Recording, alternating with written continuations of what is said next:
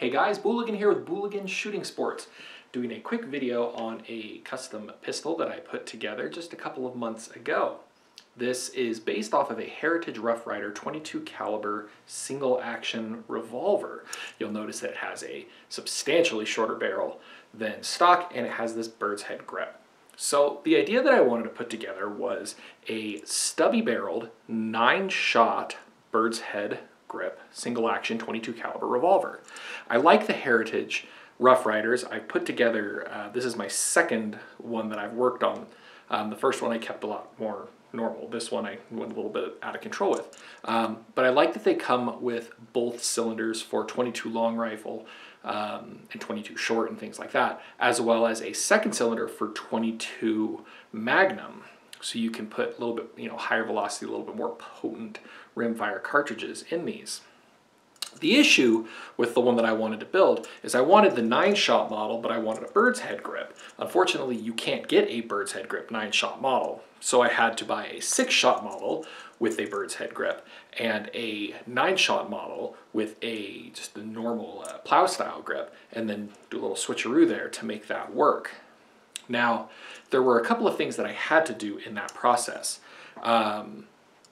Unfortunately, the Rough Rider that I had was not particularly well put together. The rear sight wasn't fully machined through, so I actually had to file the rear sight a little bit. And the, I guess you could call it the trough in the frame where the hammer spring lays was just a little bit proud, and it wouldn't, you couldn't properly cock it. The timing was a little bit off. When you would fully cock it, it wouldn't lock the cylinder up. In order to do it, you really had to slam that hammer back and let the momentum of the cylinder lock itself in place. I looked at it and realized, oh, the issue here is just that it needs to be filed down a little bit to give that a little bit more room to properly get down. Did that and it worked perfectly well. Now, obviously, that may not have been a problem on the 9-shot with the plow grip. That may not have been a problem on the 6-shot with the bird's head grip, but because I put them together, I think it kind of created a problem. But that's enough about kind of the frame. Up front is where the real magic happened here. I wanted a very stubby setup, just a very short barrel, and I accomplished that, I think. It is about 2 inches long from the front of the cylinder to the muzzle, and I was able to cut it myself and then smooth out that transition so it doesn't have a sharp edge on the muzzle.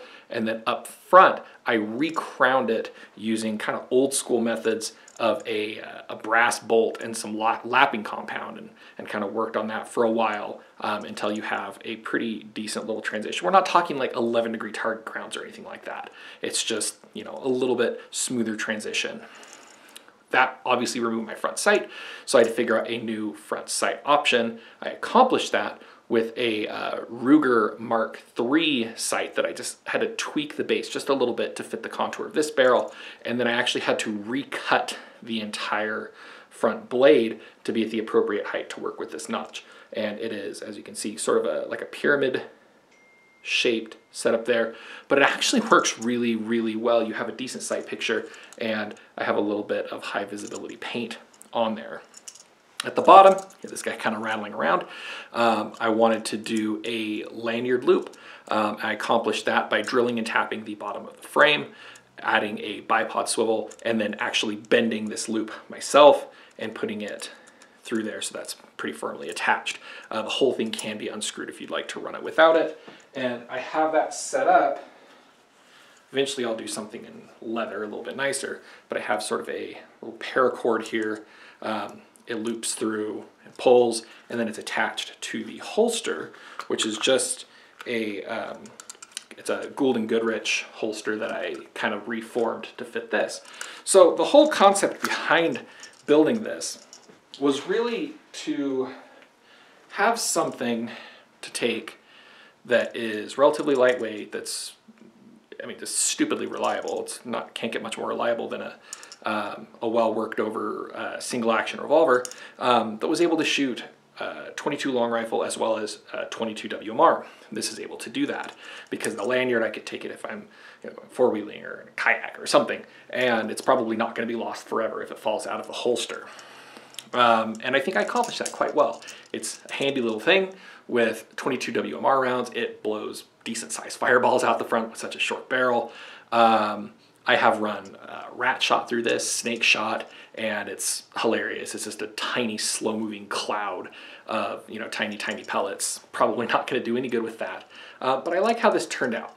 The one thing that I did lose is the ability to easily reload it. How these are loaded, obviously, you have to put one at a time, rotate the cylinder, one at a time, rotate the cylinder, and there's a little ejector there to eject the spent shells. Don't have that on this short of a barrel. So the quick and easy way to do that, you need to be a half cock, open the gate, press the button, and pull the pin. That allows you to remove the cylinder entirely, and you can actually use the pin to carefully push out those spent shells, reload it back up, slot it back in, and you're back in business. It's actually not as slow of a reload as you would think. So this whole thing was to sort of put together, to fill a niche that I wanted, and also just to sort of show what you can do with an inexpensive base gun. These base guns are only about $120. The tricky part being I had to buy 2 of them and then swap parts back and forth in order to make it work. But then, hey, you have 2 guns at the end of the day. But yeah, overall the work on this was all done by hand. I didn't send this out for any custom work. I drilled and tapped that hole myself. I cut that sight myself. I cut the barrel and recrowned it, and, softened that edge a little bit myself. I did a cold rebluing on it. That's not very good, but it works. So just sort of showing what you can do with inexpensive base guns if you want to do an interesting custom project. So as always, you can see more things like this if you follow our social media, the Instagram page. I have a lot more frequent updates than this. It has been quite a while since I posted a video, and with everything going on in this sort of soft quarantine that we have, probably going to have more time to get some of my projects on video. But figured this would be a good opportunity to show this off and to hopefully inspire some of you guys to build something interesting like this on your own. So stay tuned for hopefully more updates on projects like this and some other ones that I have in the works. And of course, thanks for watching.